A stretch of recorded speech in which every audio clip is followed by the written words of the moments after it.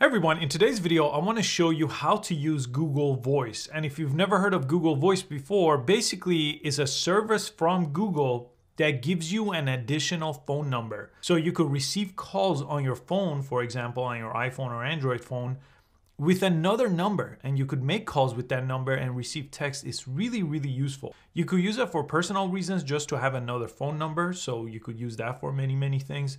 Or I use it for business as well. So one of my businesses has a phone number that's Google Voice number, but I get phone calls right on my phone. In fact, one of my employees gets a call at the same time as me. So whoever picks up first gets to answer that call. It's really, really unique and useful. And I'll tell you more about it here once we sign up. But if you go to voice.google.com, you could sign up over here. And as you could see, there's a personal use option and there's a business use option. Now the personal one is free. The business one does charge you monthly. Okay, you could go ahead and try that depending on your need. And again, it's just voice calling for all your devices. You could use it here on the web. You could use it on your Android phones or your iPhone. So if I press for personal use, you could see these are the three different ways I could sign up. Now I'm gonna sign up with the app. They have an Android app and an iOS app.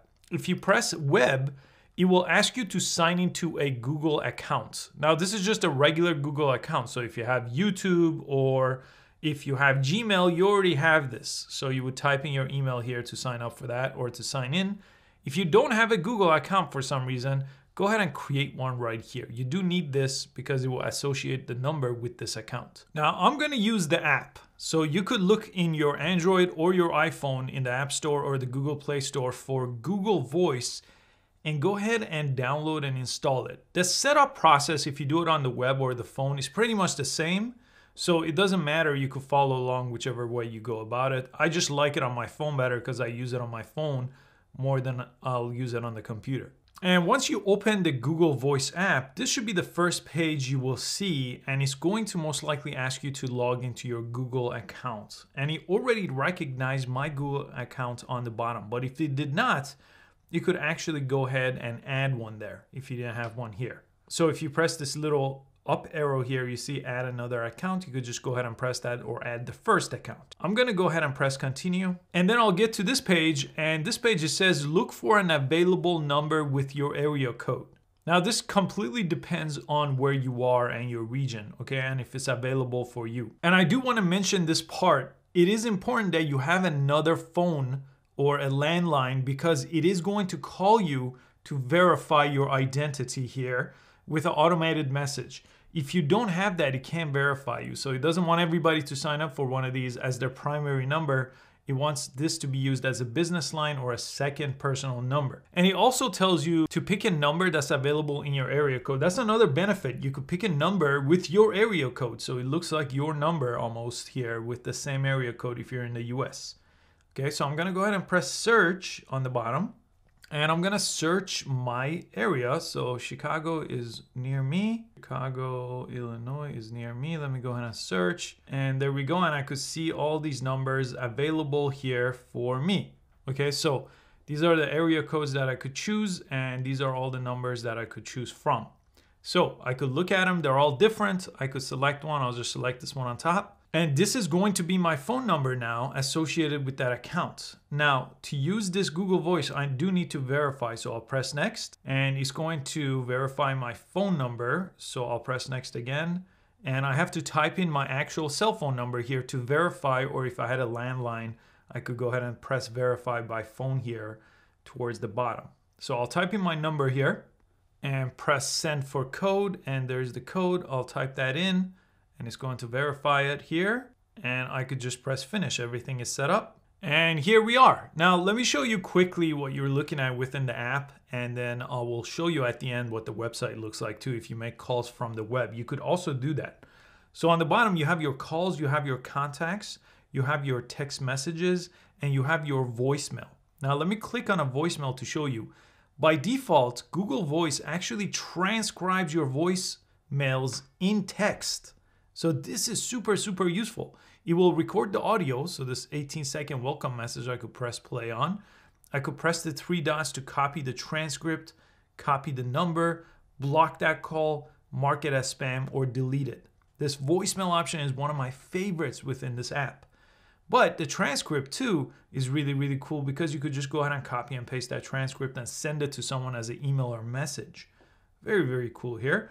Let me go back outside of this voicemail page to the phone call page. This is where you make phone calls and receive phone calls will show up over here too. So to make a phone call, press the dial pad. Now the process is a little bit different on Android and iOS, but it's just the layout of the app. Everything else should be the same. Type in the number you want to call here and press the phone icon and it will make that call. It's that simple to make calls here. It works just like your phone. Okay, that will work the same way. When you receive calls too, it will forward it to your phone number. So as long as you have the app here with your phone number associated with it, your phone will ring. But I'll show you some settings in a second. Text message works the same way. If you go to messages and press the pencil icon, it's going to pull up your phone contacts. If you attach your phone contacts here, which I give it permission, you would just go ahead and search for someone or select them and then send them a text message. So I selected someone on top. I could type my text message and I could attach a picture if I want to, or take a picture. Those are the icons next to it. And I'll just press send. And just like that, it's sending that message. Anytime inside of this chat too, I could press the phone icon to start a phone call, or I could press the 3 dots here to see more options available to me as well. I already showed you the voicemail, which is the last option. So now let's look on top. There's a couple of useful options here. You could search Google Voice with specific words here, and it will look through your transcript and everything else available for search. Again, Google is powerful search in all their apps. Then you have your profile icon on the top, press that. And here you could add another account or manage your Google account. This is just useful to have to know which account, your Gmail account you signed up with or your Google account. On the left side, the 3 lines, let me show you those. Your archive messages will show here, your spam messages will show here, and credit. Basically, if you're making international calls that are not free with Google Voice, you will have to buy actual credits here, which you can using these methods here and add to your balance. And let me go to settings because there's some important things you should know here. It's gonna show your phone number right on top. It's gonna show devices and numbers here, your other devices you connected with. It's gonna show you if you wanna forward messages to a specific email. Now, these are important. Make and receive calls, use carrier only. This is gonna use your actual cell phone to make these calls. Incoming calls, choose who could see and answer these calls. You could actually change that setting here. So you could see I could receive calls on my iPhone here or on the web. So I could turn those off, one of them. Call screening is turned on. So it will show you the caller's name and voicemail message. And your email alerts for missed calls. All those could be turned on here. And you have some options on the bottom like do not disturb. You could turn that on if it's after business hours. My voicemails will go directly to my email with the transcribed voice, so I could turn that on and off. And on the bottom, I usually turn this on filter spam to help me receive less spam calls, especially if this number gets out there as a business line. Sometimes that becomes a bit of a problem.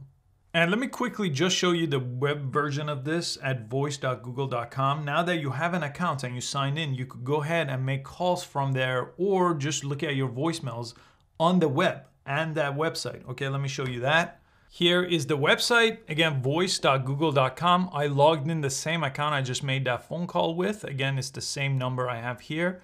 And you have the same options on the left. You have calls, you have messages for text messages, and you have voicemail, the 3 that we looked at there. And you have these 3 lines again. If you want to expand this out and look at your archive and spam, your setting is on this side. So if you want to make any changes to your setting, go ahead and do that here.